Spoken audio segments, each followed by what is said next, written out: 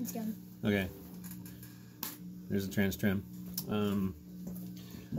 Let's play some open chords.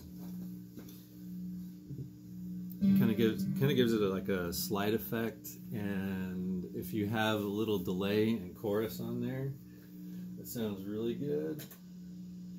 Here's without any effects on it, just dry signal. Well, actually, there's. Hold on, I gotta turn these other 2 amps off, so it's just dry.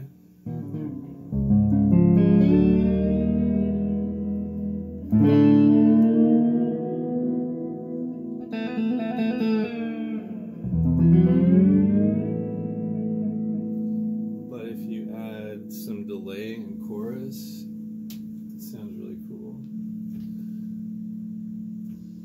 And some micro pitch on there too.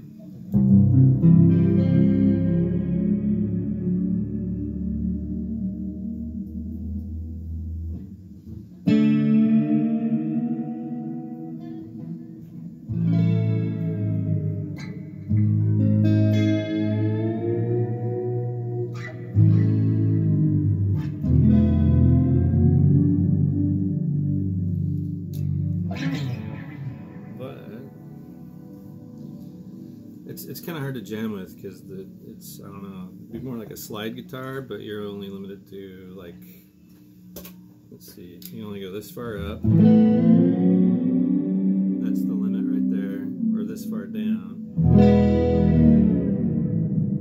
mean, you go pretty far down.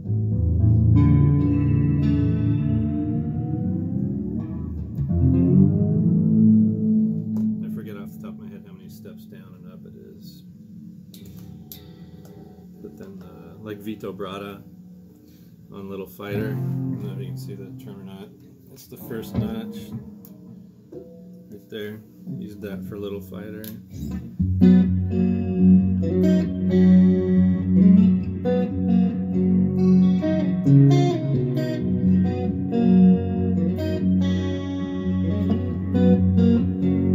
But he just used that. I mean, it just stays in that one spot. It doesn't. He doesn't change the tuning as he goes. I think, except I think for the main part of the song, where he switches over to distortion, he goes back to standard.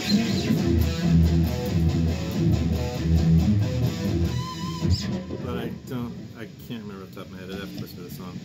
But then, of course, Van Halen Get Up, where you actually can kind of jam with it for like kind of a slide effect.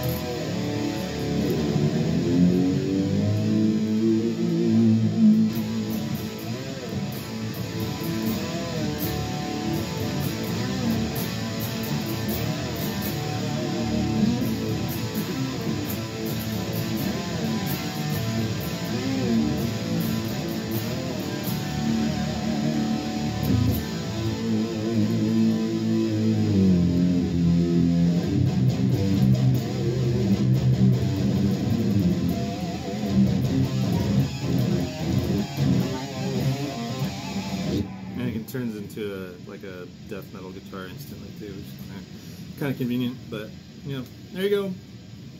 I hope that helps.